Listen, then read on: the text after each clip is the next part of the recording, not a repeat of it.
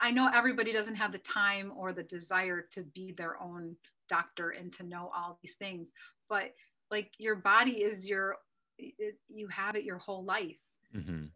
So people really should um, take the time to learn things for themselves, like to gain knowledge. Like it's the most important thing to be knowledgeable about.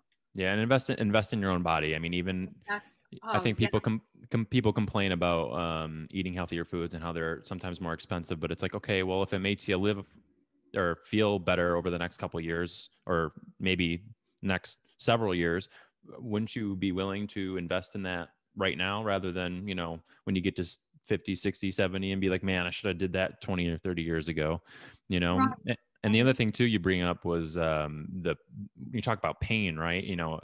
Especially when we're in acute pain. I mean, I've had low back pain myself before in the past, and when you have pain, the only thing that's going through your mind is like, I want to get rid of this yesterday because this sucks, and one thing I've been trying to educate patients on, or even other people, is experiencing pain is actually a good thing, right? It's almost a blessing that your ability to feel pain and respond is good, and it's natural, and it's completely okay for your body to feel pain. It's just Absolutely. obviously the amount is something that we need to work on, and but it's an indicator essentially that because you have pain, it means you're having a natural, healthy response to something, and it means you're in tune with your body essentially.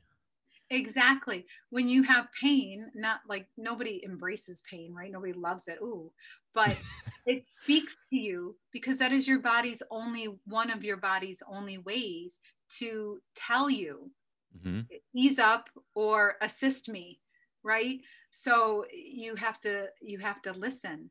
And back pain, toothaches, like these are, like you said, acute things that speak. Like these things, Chirp, they're yeah, they're yelling. and it takes care.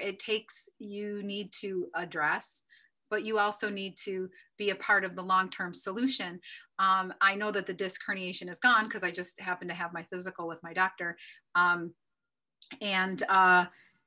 he said that one of the reasons why the disc healed so well is because of, like, I'm not overweight. Like, I'm postmenopausal now, yay, since 43.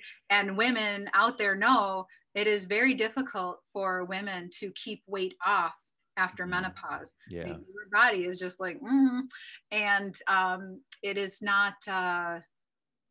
It's not fun for many women to try to stay the, the same size all their life, right? Because your hormones are gone, and now the weight just comes on. So through diet, which is the other part of the equation, through diet I've been able to maintain my 115-pound normal.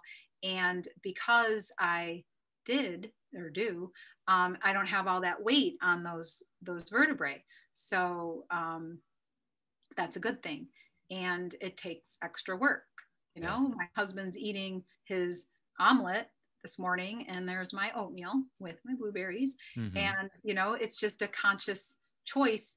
Mine just happens to fold in with, I try to eat healthy, to stay healthy, to keep the cancer at bay, to, maintain my weight. So it all works together, your Yeah. level of activity, your level of mindfulness, and your level of nutrition.